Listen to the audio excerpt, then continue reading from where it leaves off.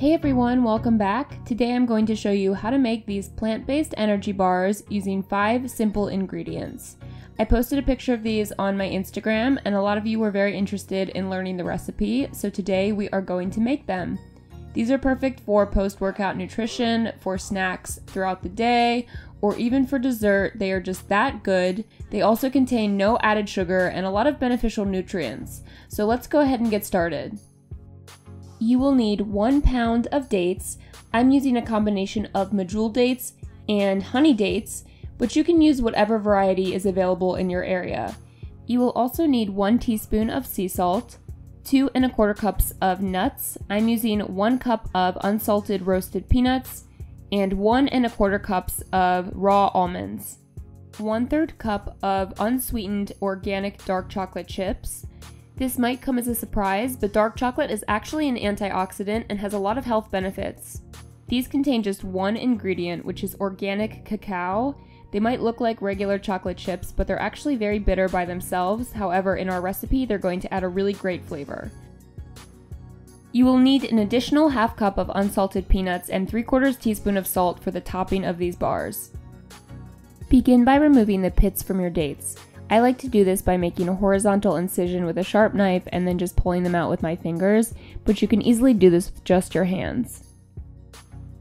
You also want to remove any pieces of stem if they don't come off when you remove the pit. I want to quickly talk about why dates have become such an essential part of my diet, and I think they are so amazing. They are not only good for heart health, for bone health, for your nervous system, they also help with digestion, and they contain a very high amount of potassium, which is why they're such an excellent choice for eating after a workout because they're going to replenish lost electrolytes. Remember that you can compost your pits and any plant-based food scraps. Next, I'm going to start adding the ingredients for the base of my bars to a food processor. I'm starting with my nuts, so I have my peanuts, my raw almonds, and now I'm going to add my dates,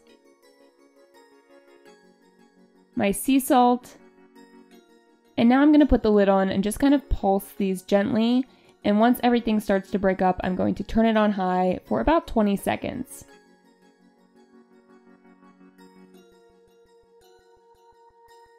After that, I like to give my ingredients a quick mix with a spoon to make sure everything is being evenly chopped, and then I'm going to continue processing my mixture until everything starts to form a dough-like ball.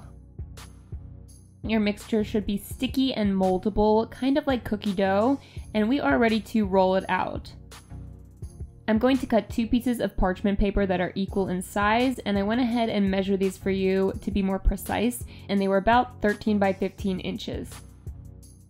At this point, I'm placing my date mixture onto 1 sheet of my parchment paper, and I'm going to flatten it into a rectangular shape using a combination of a rolling pin and my hands. This does not have to be perfect at all, but once you're satisfied with your shape, you're going to go back to your food processor and make the topping for your bars. So I'm just combining that additional 1/2 cup of peanuts and 3/4 teaspoon of salt. And then I'm going to pulse this until it resembles crumbles. You don't want to overdo it because you don't want to make peanut butter, so just do this until your peanuts are finely chopped. Now dump your topping onto your date mixture and go ahead and spread it out with your fingers until there's an even coating. Cover your bars with the second piece of parchment paper and press firmly so the topping adheres to the base of your bars. Now stick them in the freezer for 1 hour. After an hour, remove them from the freezer and then cut them into individual sized portions. I like to do this by cutting off the edges and then cutting the middle section into bars. I like to store these in the freezer in a glass Tupperware container, so I'm reusing my top layer of parchment paper as kind of a spacer in between each layer.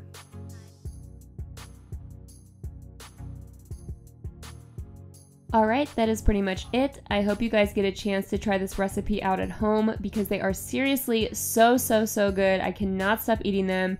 If you do try it, leave me a comment below and let me know how you like them. By the way, these will stay good in the freezer for a couple of months, and I just think they are so convenient and healthy and such a good alternative to processed snacks and store-bought energy bars. If you enjoy watching videos like this, please give me a thumbs up and subscribe to my channel, and I look forward to seeing you very soon. Thank you so much for watching.